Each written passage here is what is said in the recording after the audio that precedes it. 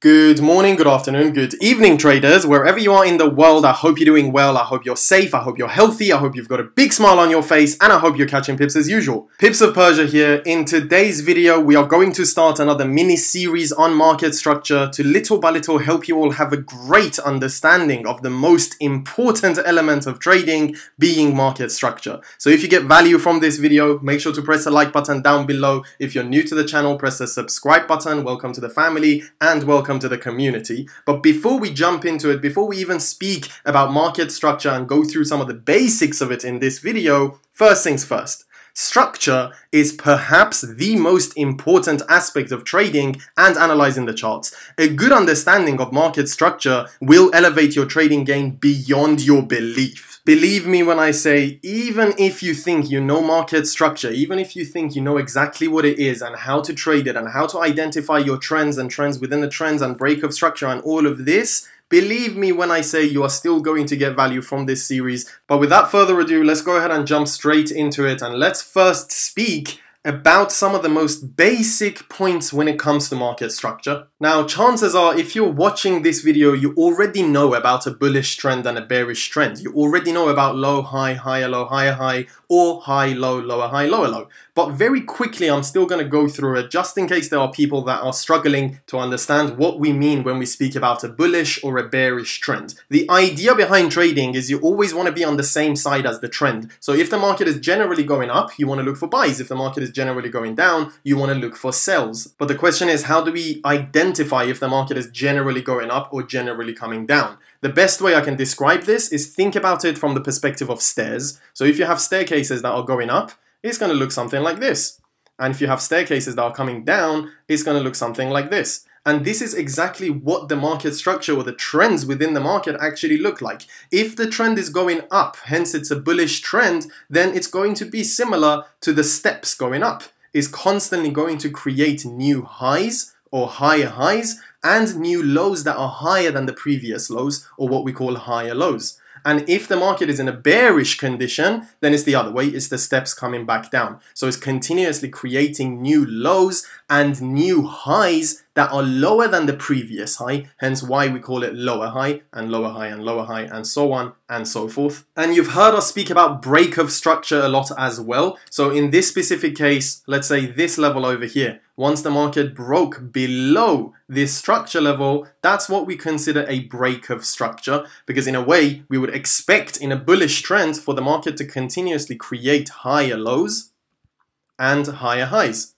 So if the market in a way doesn't create the higher low and go to create another higher high, and instead creates a new low lower than the previous major higher low, then now that's a break of structure to the downside. But as we all know, this basic understanding of market structure is really not enough for us to be able to become profitable traders. So let's go into a little bit more detail about the fractals, or about seeing lower time frame structure alongside of the higher time frame structure. For example, if you are seeing this picture maybe on the 4-hour time frame, on the hourly time frame or 15-minute time frame, you are going to be able to see smaller trends within this trend. So you'll be able to see trends going up within one major move of the larger trend. So instead of it just being one major move, on the lower time frames, you're able to observe smaller steps. And this is what we have drawn over here, where you can clearly see that the blue line is the higher time frame trend. In this case, I haven't drawn a proper trend. I've just shown kind of a 3-wave bullish trend and a 3-wave bearish trend, just to be able to show you in theory what we mean when we speak about fractals. So if on the higher time frames you've got this bullish trend, on the lower time frames you're able to see these trends within the trend of the higher time frame. And you might ask, what do I mean by higher time frame versus lower time frame? That's relative. It depends what higher time frame you're looking at and what lower time frame is going to be relative to that. So it doesn't have to be from daily to 4-hour, or from 1 hour to 15-minute, or from monthly to, let's say, the 4-hour time frame. It's a relative higher time frame and a relative lower time frame. And what I mean by that is, on whatever time frame you're able to identify the bigger trend, on a relative lower time frame, a time frame that's at least half the time frame that you were initially looking at, you will be able to see the these smaller trends in the middle. And I think this is where a lot of traders get confused, because on the daily or 4-hour time frame that identify a bullish trend, and when they go to the lower time frames, they'll see a bearish trend because they'll be seeing the smaller time frame market structure. And this really throws them off, whether they should be looking at buy positions or sell positions. So consider this scenario. Let's say you've analyzed your chart, you can clearly identify a bullish trend, and maybe even based on other factors that you have, you expect the market to have another impulse to the upside. So the very final thing you'll end up observing is this low, high, higher low, and higher high. And based on this, on the higher time frames, you're more on the bullish side and you expect for the market to give you a little retracement, being this dotted line back down, for the next impulse to get ready and for you to be able to trade this next impulse to the upside. But then you'll go to the lower time frames, and now you're able to see the lower time frame trend as well. So you'll end up observing this bullish trend within the larger time frame trend on the lower time frames. So on the higher time frames, you can see this as one major swing to the upside, which I'll speak about a little bit later as well. And on the lower time frames, you're able to see this little step-by-step move. So you'll end up trusting that structure as well. You'll end up wanting to trade based on the lower time frame market structure. And where traders get really confused is when on the lower time frames they would be able to see something like a break of structure, where on the lower time frames you might see that the market has now broken below the lower time frame bullish trend, and this is where things go wrong, because as soon as traders observe this, instantly they would consider this a break of structure to the downside, and therefore they would expect this to continue going lower. And this is probably one of the scenarios that you have traded before as well, where you want to buy it, but you'll eventually see a lower time frame break of structure and you'll end up trusting it. Once it broke structure to the downside, maybe you were trying to go ahead and sell it over there, or maybe waiting for another pullback to look to sell it, and before you know it, the market has another rally to the upside, and now you're confused, thinking, hang on a second, this just broke structure. How comes it just had another rally to the upside? What I'm about to say right now is the entire point of this video. Just because lower time frame breaks structure does not mean higher time frames will follow. Exactly what I've written over here. And take this into consideration as well. For the market to break structure on the higher time frames, so let's say for the market to break structure on the 4-hour time frame, first we need to see a break of structure on the lower time frames. So before it breaks structure on the 4-hour time frame, it needs to break structure on the 1 hour, it needs to break structure on the 15-minute, it needs to break structure on the 1-minute time frame. But just because it gives you a lower time frame break of structure, this does not mean that your higher time frame trend will also respect that. And what I mean by that is just because over here it's broken below the lower time frame trend, by no means this is an indication that on the higher time frame we are going to reverse as well. For us to be more confident about higher time frame reversals and more swing trade positions, then we need to see higher time frame breaks of structure as well, which would be somewhere around here in this case. So although in this example it's broken below this minor structure point, it's not considered a major break of structure if you're looking to trade the next major swing to the upside. This whole thing over here can be considered a pullback. And you always have to pay very close attention to where the major swings in the market have taken place. Where have we had a major swing, a major move in a given direction? And probably the best way that I can help you out with it is what I've written down here. When marking up structure points, it's important to know where in the market have we had a major swing. The low and the high point of that swing will be your trend points, and the smaller moves in the middle are your lower time frame structure points, where we have had the major swing, the low and the high of the swing points being the major structure points, and the smaller moves in the middle being your lower time frame structure points. Simple as that. Now, enough theory, let's jump on the charts and let's analyze GBP USD and see exactly what's been happening with pound dollar in terms of market structure. So truth be told, I can go into so much information about this GBP USD example and start it off from the monthly and the weekly time frame and break it down, talk about where we've manipulated and why we were expecting a bullish move and all of these things. But instead of doing that, I just want to focus on what this video is about, which is the major structure point and what has been taking place. So I'm mostly going to be focusing on the 4-hour time frame and below in terms of what I'm going to be speaking about right now. And I'll start it off with an example from some time ago, around April last year, because I believe this is one of the most perfect examples to be able to show you exactly what I was speaking about earlier. So let's say you're on the 4-hour time frame and you're able to now identify this low, high, higher low, higher high. So generally speaking, you can see the start at least of a bullish trend on the 4-hour time frame. Now that we can see the higher time frame trend, we also now want to pay attention to the lower time frame trend as well. So I'll put this in replay mode and then we can have a look at how in a way the market has been reacting and maybe even quote unquote breaking structure, yet it still continued to have the next bullish rally to the upside. So check this out. These 4 levels are your 4-hour structure points. However, when I go ahead and zoom into the hourly time frame, I can go ahead and identify the smaller structure within this major trend. And the example that I'll give you is here.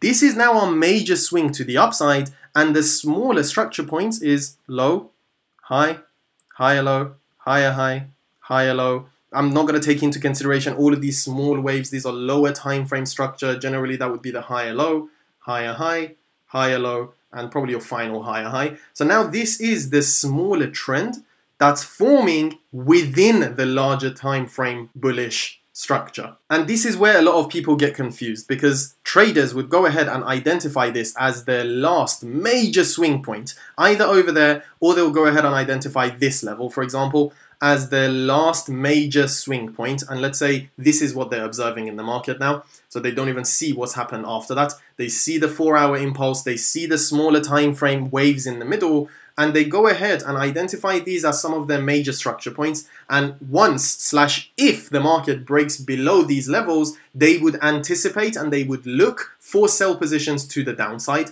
Now, I'm not saying this is not the right thing to do, but it depends what type of a trader you want to personally be. And the reason I'm saying this is, of course, if you want to be more on the intraday perspective or scalping perspective, by all means, you'd indeed be able to take these sell positions to the downside based on the smaller time frame break of structure. But what I'm trying to tell you is just because it has broken structure over here, in no way this is an indication that this market is now going to come down here and break below the major 4-hour structure point. This can very well be a retracement and eventually go back up. And this is exactly what took place in this scenario as well. Let's take it off replay mode and let's come back to where we were looking at. This is exactly what we can observe over here as well, where in a way on the lower time frames you can see some type of a break of structure to the downside. However, the market still ended up reversing and over the longer period of time ended up going higher. Although it ended up breaking structure on the lower time frames, the move to the downside was not a long move, was not a major move, breaking higher time frame structure points as well. And even though it created a perfect looking bearish trend as it started to retrace, it still was not enough confirmation for us to now want to trade against this, for us to now want to in a way sell it to the downside. Again, scalping and intraday, that's a different story. I'm more of a swing trader personally. And when we go back up to the 4-hour time frame, you can now see exactly what we were speaking about earlier, where you have your low, high, higher low, higher high on the 4-hour time frame. This is now your next higher low. I'm going to just identify this as the major higher high up there. But you can see that within the same higher time frame trends, you have these lower time frame trends as well. And this is clockwork, by the way. You'd be able to see this over and over and over and over and over again. In fact, I'll go ahead and focus on this final impulsive move that we have had on the 4-hour or the daily time frame. So the final major impulse has been from this low to this high. Now, I've highlighted this specific area, so I'm going to be speaking about this area a little bit more, as I believe this would have been a perfect scenario for a lot of people to look to sell it, yet instantly they would have hit stop loss. Now, you might identify the hourly structure points slightly different to how I'm going to draw them right now. That doesn't necessarily matter too much as of right now. I just want you to be able to see the general major structure points from the low to the high, higher low, higher high, higher low, higher high, higher low, higher high. This is majorly the hourly swing point. So you can go ahead and put another higher low over here, another higher high and another higher low. But either way, that is the major move that has been taking place on the hourly time frame. Let's go ahead and put this in replay mode and let's bring it back to right here. If this is now my major hourly trend on the lower time frame, such as 15 minute, 10 minute, 5 minutes, you will be able to observe all of these little moves that are taking place as your smaller time frame trends. I'm not going to spend too much time going through them right now, otherwise we'll just keep going to the lower time frames and identifying structure points. I want to speak about something that's a lot more important and about how to not be trapped in positions like this. This level over here probably would have been a very attractive level to identify as a major structure point, as a major swing or a major reversal point in the market. And the expectation would be, if we break structure below there, you can expect sell positions. You can expect that the market is now going to reverse and come back down. But remember what we spoke about earlier. Just because we break structure on the lower time frames, it doesn't necessarily mean it's going to follow on the higher time frames. So on the 4-hour time frame, you knew you were bullish. On the hourly time frame, you knew you were bullish as well. So if it hasn't broken below the major hourly or the 4-hour points, you should not be looking for sell positions. This sell position, however good it looks, is invalid. Yes, I see that it's created a bearish trend. High, low, lower, high, lower, low. Yes, I see that this came up and mitigated this final institutional candle. So the risk to rewards would have also been phenomenal. But again, it depends what type of a trader you want to be. As an intraday trader, by all means, this would have been a phenomenal scenario to want to be taking this to the downside and perhaps target these same lows or maybe this inefficiency over here. But as more of a swing trader or someone who wants to be in their position slightly longer, you have to pay attention to a little bit of a higher time frame structure points. So this would have been a no trade scenario until we started to challenge the major hourly or the 4-hour structure points to the downside, and then I would have looked to sell it. Simple as that. Even for those of you who are trading intraday, the same thing does apply, just on different time frames. You still have to pay attention to the relative higher time frame based on whatever time frame you're initially looking at. So let's take this off replay mode so I can speak about a couple more examples here on GBP USD as well. This swing is another perfect textbook example where you can clearly see that from this low to that high is our major hourly time frame swing. However, on the 15-minute time frame or 10-minute time frame or whatever it may be, you can see the low, high, higher low, higher high, higher low, higher high. So you can see the trend within the trend. But just because it's broken below there, does not mean this is a trend reversal sign, because it's still contained within the previous higher time frame major swing. It's still a retracement in a way of that massive impulse to the upside. And this is where you have to develop your patience properly for the market to in a way tell you what it's ready to do. Because sometimes it will break the lower time frame structure points and then reverse, and other times it won't. And the example that I'll give is exactly the next swing that we have had over here. And the first swing, it broke the lower time frame structure points, then had the next impulse. However, over here, this is our impulse. This is the lower time frame low. We can put that as high, higher low, higher high, higher low, higher high. In this specific example, it didn't actually break the lower time frame structure points. It respected the lower time frame structure points, so it created another higher low, and it went ahead to create another higher high. But more than anything else, what I want you to take away from this video is do not identify any random level as your structure point and expect the market to completely reverse in its trend just because it's broken a random structure point. So I hope that kind of makes sense in terms of applying the theory of what we just spoke about to the actual charts, to be able to make a little bit more sense of it, to see what I mean when I talk about the smaller time frame trends or the fractal trends, and also what I mean when I speak about the lower time frame break of structure versus, for example, the higher time frame breaks of structure. But here's the thing, this is not all about structure. There's still so much more that goes into market structure, hence why I've decided to record a series rather than just one long video. So this first video was more of an introductory video for market structure, for everyone to now be on the same page, for us to know what market structure is, what a bullish or a bearish trend is, be able to identify the lower time frame structure points.